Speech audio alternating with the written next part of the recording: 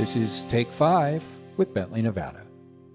In the studio again today, James McDuffie, Senior Staff Software Architect for Bentley, Nevada.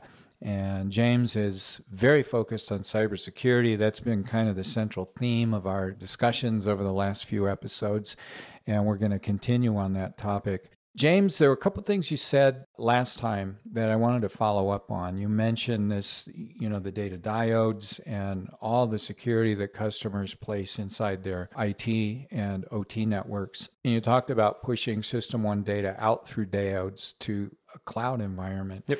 Are we talking there about database replication, or in that instance, you've got like a System 1 server within this secure environment where the plant people can get to it? That's right. And then are you literally replicating to a second System 1 server in the cloud somewhere? That's exactly what replication does. So replication is not a one-to-one either. So you can have multiple System 1s down at different networks and different plants, and then through data diodes, we can replicate those databases up into a business network. So it gets a little bit confusing when you start looking at some of the network topologies that our customers have, but some of them have like 6 or 7 or 8 different layers of networking because, they have a right to be really concerned about their security. And so we have the ability of down at your, whether it's on your plant network or just the network above your process data, because there might be multiple networks down there.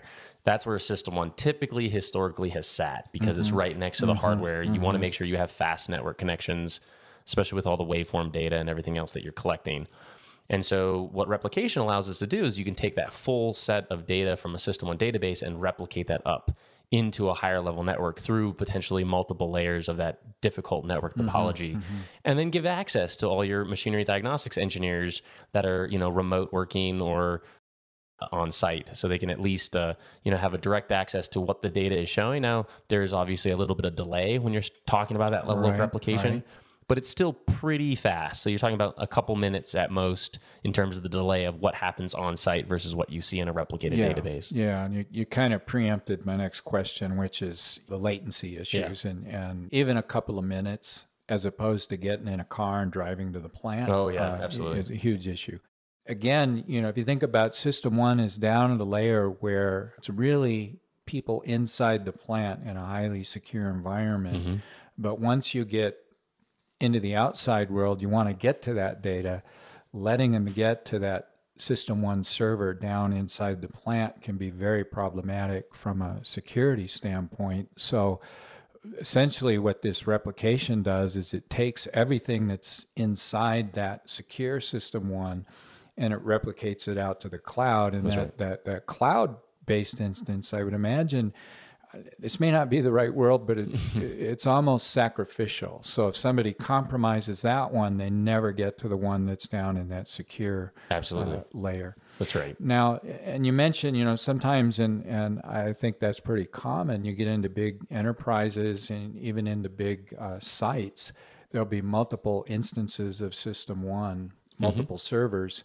Can all those replicate into one big, because I heard you say there's not a one-to-one relationship. That's right. So you can have, I don't remember what the number is off the top of my head. It keeps getting bigger because, we keep getting larger customers that want to start doing more and more of this, but it's many to one. So you can have a single instance of System 1 up in the cloud up on a server that's available in the cloud. Obviously, our servers are Windows installs and Windows clients. So there's a Windows server sitting up there. But all these different subsystem ones that are on these private networks, you can get 10, 15 of them all replicated up into a single data. I don't remember what the number is. Don't quote me on that. I'd have to go look at the spreadsheet. But again, it's many to one. That's right. Yeah. Not one to one.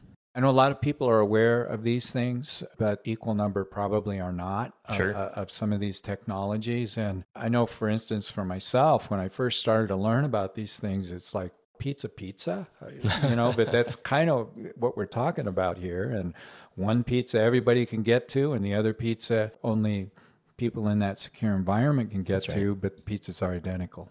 So Well, listen, with that, we're nowhere close to being done with all these topics pertaining to both cybersecurity and Orbit 60. So we're going to continue this conversation, James, and have you back real quickly.